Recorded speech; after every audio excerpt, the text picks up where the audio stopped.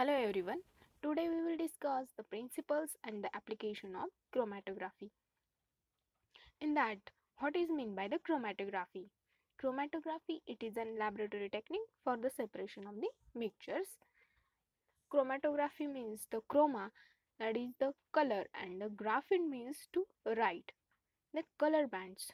Color bands is the separation of individual compounds, which is measured or analyzed technique. Chromatographic terms. Chromatograph, that is the equipment that enables a sophisticated separation. For examples, the gas chromatography or the liquid chromatography.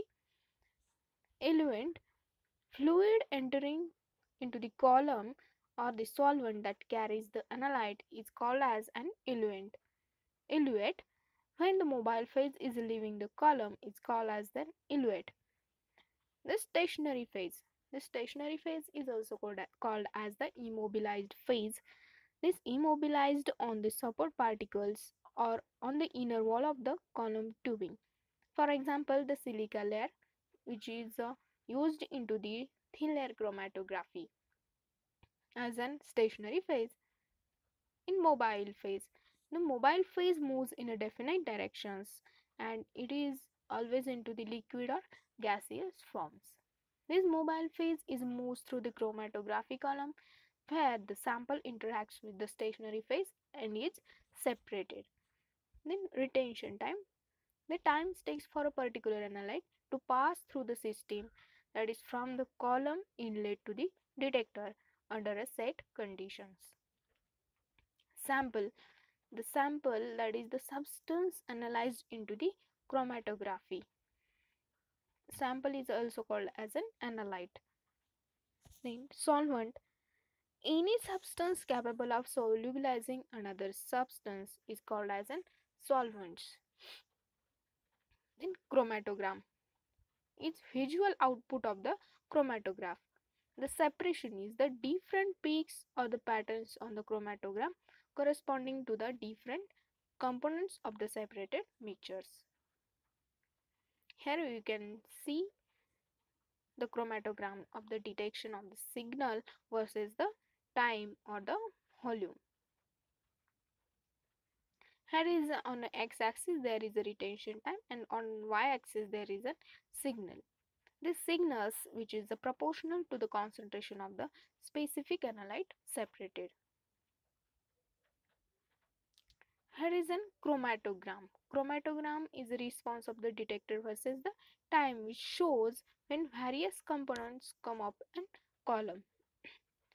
It will give the retention time, that is denoted by the TR, and the time at which the component elevate from a column.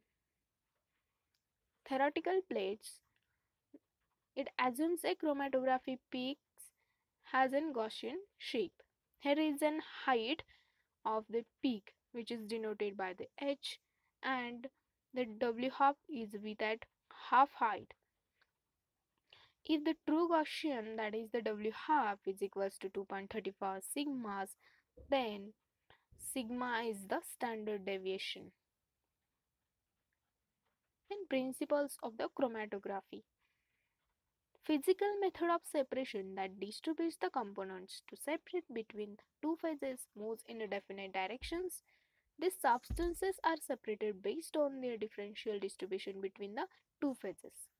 These substances will move with the mobile phase at a different rate, which is depending upon their partition or distribution coefficients. The factors affecting on the separations. First is the intermolecular interaction between the two phases, and second factor is the extent of dispersion of the solute molecules over the stationary phase. Classification of chromatography. There are the three main types. Techniques by the chromatographic bed shapes, which includes column chromatography and planar chromatography. In that, paper chromatography and thin layer chromatography. Second is the techniques by physical state of mobile phase, which includes the gas chromatography and liquid chromatography. And third one is the affinity chromatography, which includes the supercritical fluid chromatography. First one, techniques by chromatographic bed shape. In that, column chromatography. In principle of the column chromatography is the solid materials used into the column chromatography. It is called as adsorbents, which have ability to hold the molecules at their surface. It have the attractive forces, that is the van der Waals and hydrogen forces. It has a functional groups like a hydroxyl or aromatic groups. And the stationary phase used into the column chromatography is an silica. Stationary bed is within a tube and solvent is driven through the column by applying the positive pressure. This process is requires the 20 minutes. After 20 minutes they will get the separated. Then the modern flash chromatography. What is in the modern flash chromatography? It is a pre-packed plastic cartridge and the solvent is pumped through the cartridge. This chromatography technique is a quicker separation and it has a less solvent uses. Then preparation of the column. Diameter of the column is 5 mm to the 50 mm, in height 5 cm to 1 meter with a tap. The filter used into the column is made up of the glass frit or the glass wool plug. The individual components are retained by the stationary phase, which is differently and separated from each other, while they are running in the different speeds through the column with the eluents. During the entire chromatography process, the eluent is collected in a series of fractions. The composition of the eluent flow can be monitored and each fraction is analyzed for the dissolved compounds. For examples, the UV absorption or fluorescence. Then the solvents used for the column chromatography are hydroxyl groups, for example alcohol. Second is the carboxyl group, for example acetone, and non-polar compounds have examples hexane, heptane and toluene. Some advantages of the column chromatography. There is a separation is depends upon the flow rate. The pump or compressed gas used in column chromatography is an air, nitrogen and argon gas is used. The flow rate of the eluent is faster and it minimizes the time required to run a column. In column chromatography, which minimizes the diffusion and it also gives the better separation. Here you can measure the eluate obtained from this column and you can measure the eluate by the chromatogram. Then paper chromatography. In paper chromatography, there is a one jar and paper strip is hanging by the use pencil, and at the bottom of the jar there is a presence of solvent.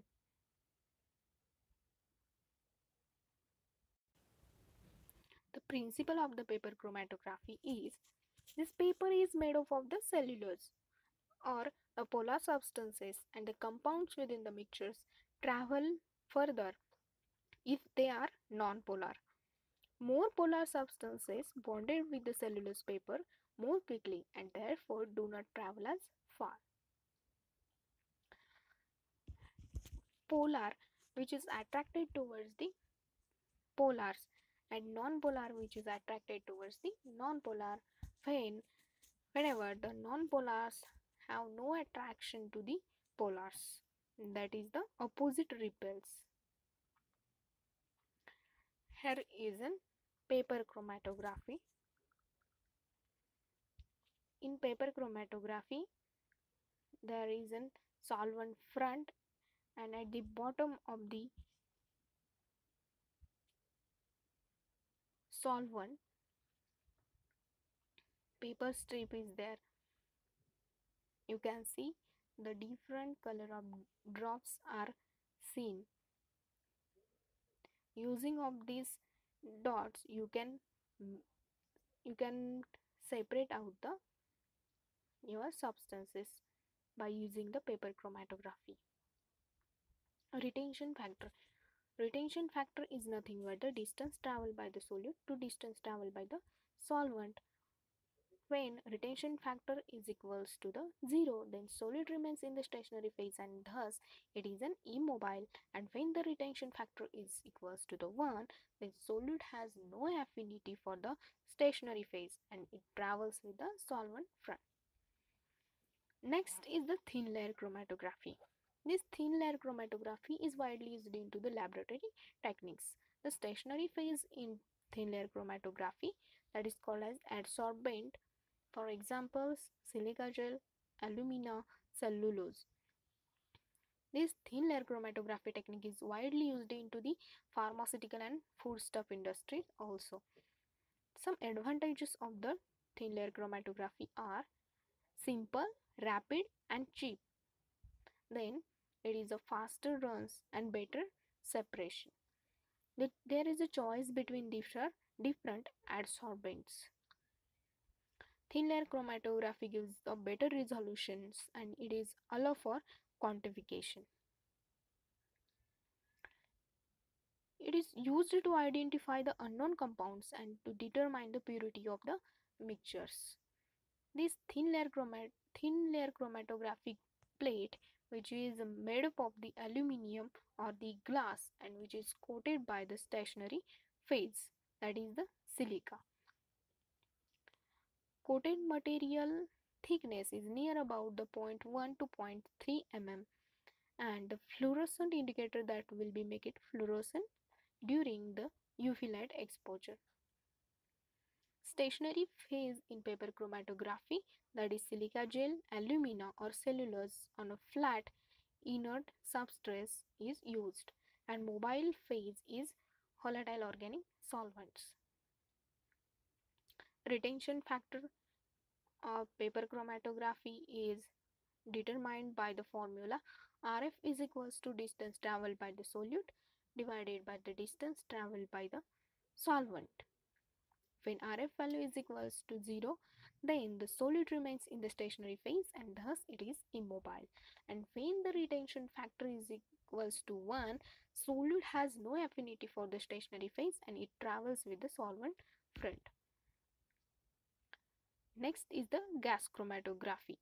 In gas chromatography, the mobile phase is a gas and stationary phase is silicones. In mobile phase, the gas, that is the helium, is used and the carrier gas pressure is 4 kg per centimeter square. Stationary phase column, which is typically packed or capillary.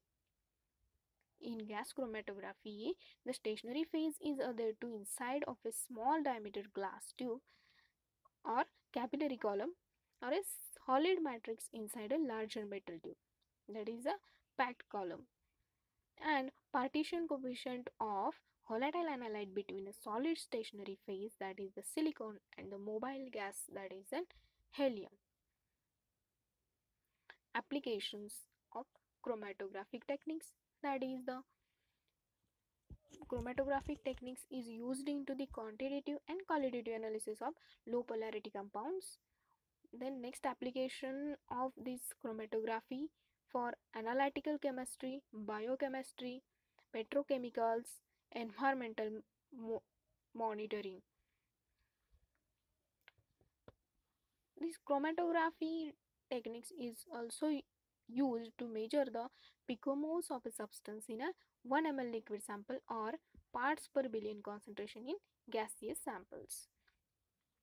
It is also used to measuring the toxic substances in soil, air or water.